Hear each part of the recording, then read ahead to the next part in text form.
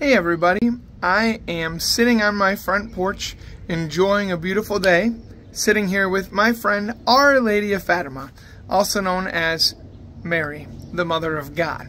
Right? This week we're talking about apparitions, and if you think about the word apparitions, what is included in that?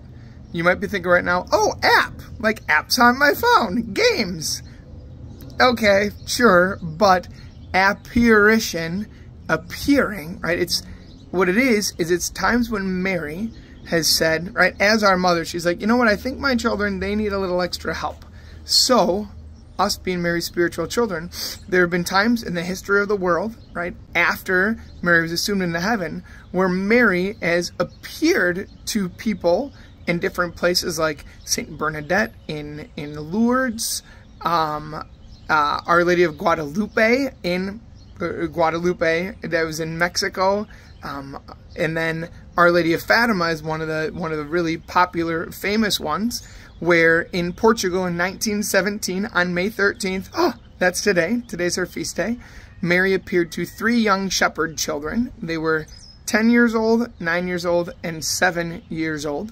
She appeared to them, and she talked to them about the importance of conversion, and that we need to undergo conversion in our world. What is conversion?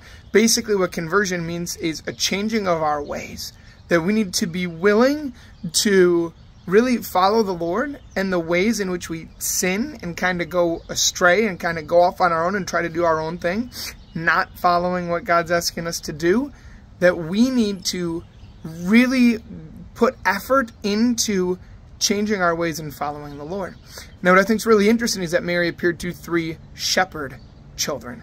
She didn't appear to 3 children who were painters, or who were chefs, or who were clowns in a circus, or who were YouTubers, right?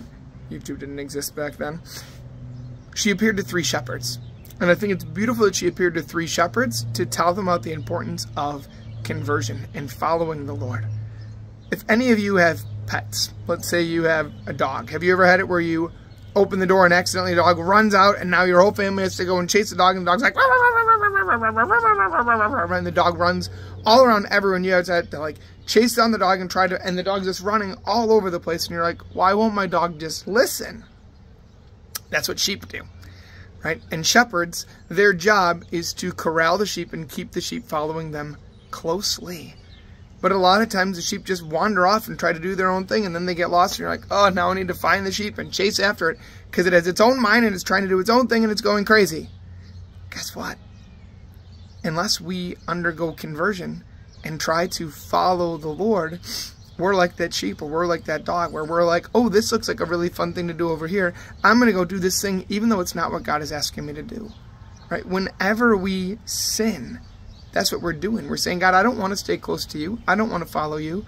I want to do this my own way. So I'm just going to wander off here, and I'm going to do things my own way. It's beautiful that Mary appeared to 3 shepherd children. 3 children would understand, yeah, it's not a good thing when the sheep just wander off. The reason why we need to undergo conversion is that we don't wander away from the Lord. We need to remain close to Him so He can watch over us, guard us, protect us, most of all the way He can love us. We need to do everything we can to follow Our Lady of Fatima, Mary, our mother, to follow her advice of undergoing conversion. So my encouragement for you today is to pray and ask the Lord, Lord, what conversion do you desire for me to undergo? What area of my life do I need to change? Maybe it's telling the truth. Maybe it's not talking back to our parents. Maybe it's simply listening more. Maybe it's not fighting with our brothers or sisters. Pray and ask God. If for some reason you can't come up with something, I'm guessing if you ask your parents, they might be able to help you figure out something you could do to undergo conversion a little more. So let's try our best today. I'll say another beautiful thing that Mary told them is that a great way to assist us in conversion is praying the rosary and asking for God to give us graces through praying the rosary to be able to undergo conversion.